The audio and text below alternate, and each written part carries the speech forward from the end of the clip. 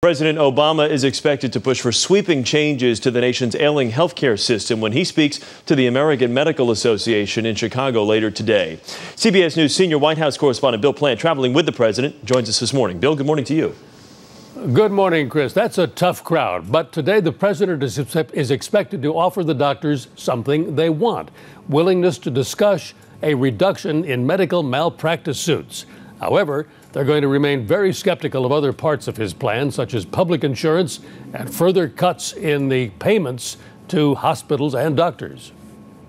If doctors have incentives to provide the best care instead of more care, we can help Americans avoid the unnecessary hospital stays, treatments, and tests that drive up costs. The president also wants a public insurance plan to compete with private insurance. On Face the Nation, the Senate Majority Leader called that a non-starter for Republicans. If the government is in the insurance business, there won't be any other insurers. There is general agreement among both Republicans and Democrats that reform is needed, that all Americans should be insured, and that no one should be denied insurance because of pre-existing health conditions. The biggest single problem is figuring out ways to pay for the cost of extending coverage. The problem is that higher taxes have to be paid by somebody.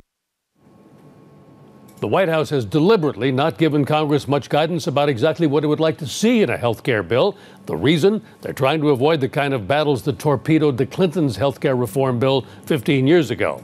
Today, the president will try to convince the doctors that they have more to gain than lose. Chris? Bill Plante in Chicago for us this morning. Bill, thank you.